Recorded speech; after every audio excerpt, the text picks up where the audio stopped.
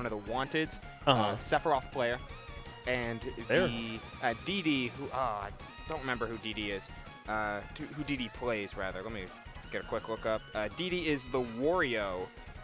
I was about to say, because I know a DD, and that's a Steve player. Yeah, nah, it's just capital D, not D-E-E. But either way, we got to start at round 1. We got to go back to the beginning with the guy, and Ryder. And I spoke it into existence. We have Steve versus Lucina. All right, interesting. Okay, so the guy I know first and foremost as a Bowser, but I guess working on this Steve, hey, it's a good character to pick up. I thought I recognized that name, but yeah, now you said Bowser, that makes a lot more sense.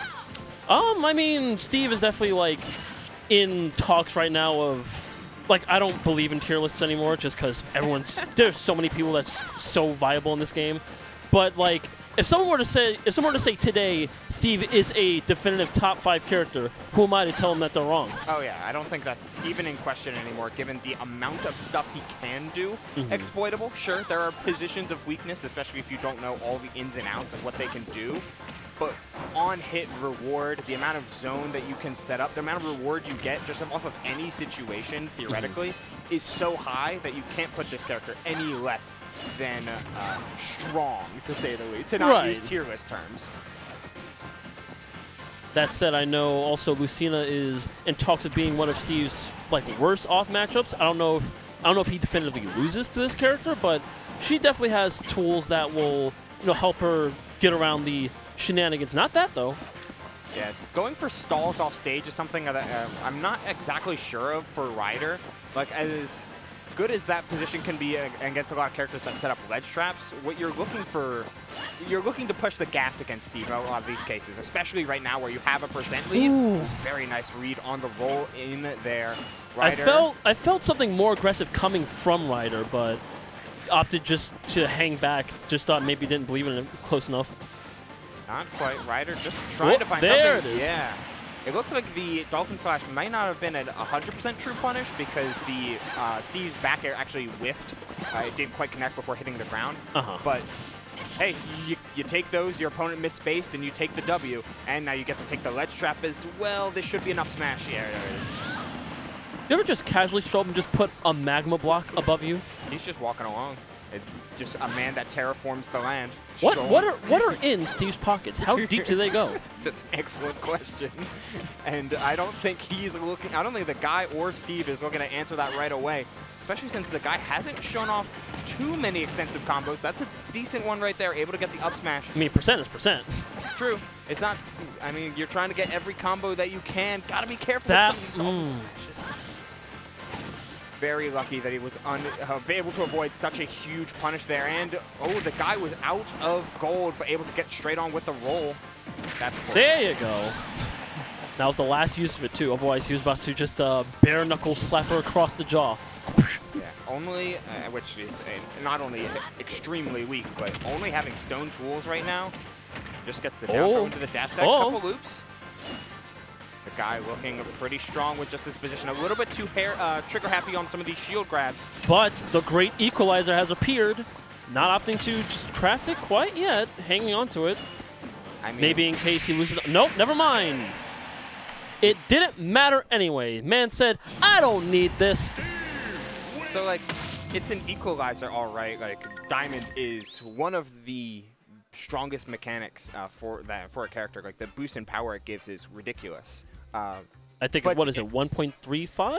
I know that a standard diamond forward smash, uncharged, is as strong as a fully charged wood forward smash. Disgusting. It's pretty crazy. But what's so frustrating about Steve in a lot of ways, what's so good about him, is that his materials are a constant well of both comeback, resource, and snowball all in one.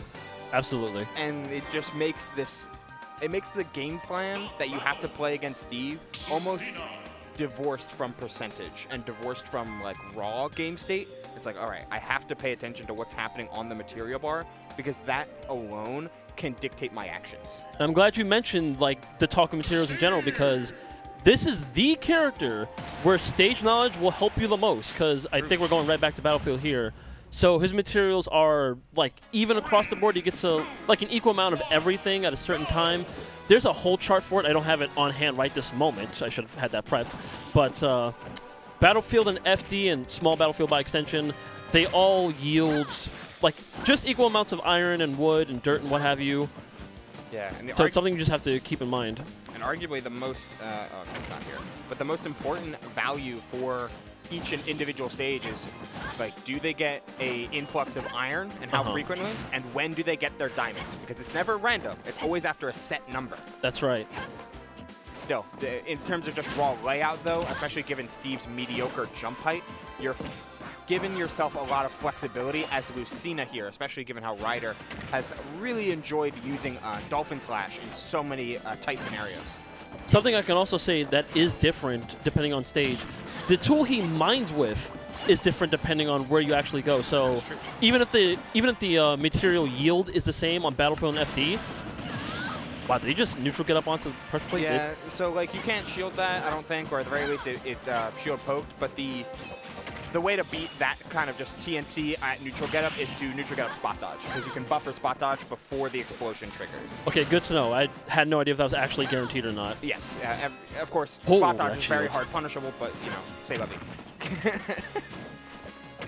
And like I was saying, so on Battlefield, on this stage, he mines with his pickaxe, which he uses for dash attack, forward air, back air. So it is a very important resource, but it also, like, if he mines too much and he loses the tool, he'll be out of his best aerials.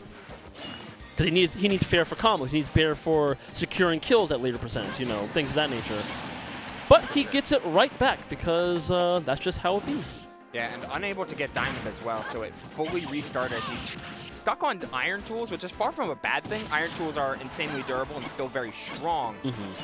But the power of just a singular block, which be how it do. And unfortunately, like, the biggest, like, while Lucina has the range to consistently contest like some of the structures that Steve will build, sometimes she just isn't as, thanks to being like a little bit floaty, a little bit slower in the air. Like, being able to push advantage is so hard, but the call out there. You're gone. And now, bye-bye.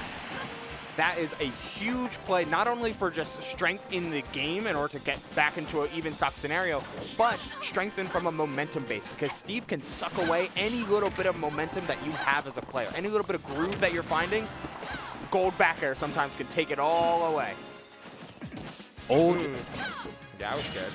Oh, man, but the fact that Ryder just consistently is finding these Dolphin Slashes and the utility of Battlefield, rearing its head there, able to get to the top platform with the greatest of ease. It's a down throw. At least doesn't have to fear a powered minecart at the moment. There's no gold on deck. And honestly, you may want to have that. Ooh, very careful with some Thought of these to blocks. challenge it. Thank you, disjoints. Unfortunately. Wow. Yeah, gold, while being not as durable, is still plenty strong in order for that forward smash uncharged. I wasn't sure if that was going to kill mid-stage, but that shut me up. Yep. The set goes to the guy. That's the guy, making his way through, showing off the Steve, and just what Steve can do even in the simplest of ways. Like, because what it felt like the guy, despite having some fair loops on deck, where he was able to get, like, jab fair a couple of times over. Also, yeah, this setup here. You can spot dodge this every single time. You cannot shield it because it goes right through it. This does so much shield damage. Oh, lordy lord. But explosion so strong, it pokes a full shield. Yeah, you hate to see it. I think it's multiple hitboxes, so the first hit does, like, a ton of shield damage, and the second hit you're always able to get poked or out of it. Something like that. But you can just spot dodge, and I mean, we get to see the full utility of Steve's kit throughout all these replays.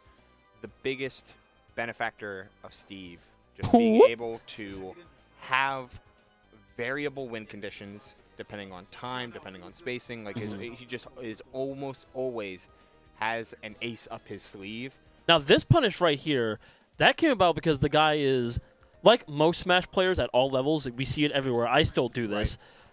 Right. Everyone instinctively tries to shield grab aerials. Don't do that. This is literally the first frame of shield. One time. Break. Because it's not visible, so this is his first frame of doing it. Bink! Yeah, so I wonder, right in the he might have head. been fishing for a parry then at that point, where it's like, I'm going to drop shield, flash shield, so on Lucina trying to shield pressure me, get like parry runoff, something like that. Unfortunately, Steve's grab, like, it's so... If you miss, it's active for so long, you have to, like, reel it all the way back in. And you're not like Pac-Man. You don't get to grab people on the way back. No, not at all. Thankfully, because that makes this carry that. even more insane. There he is. The face There's the man. of a cold-blooded killer. As we move on to winners quarterfinals already. We're already, like, popping through the bracket just a little bit, just with a little bit of a brisk jog. Yeah, the last 20 minutes, a lot of people filed in. I don't know the exact entry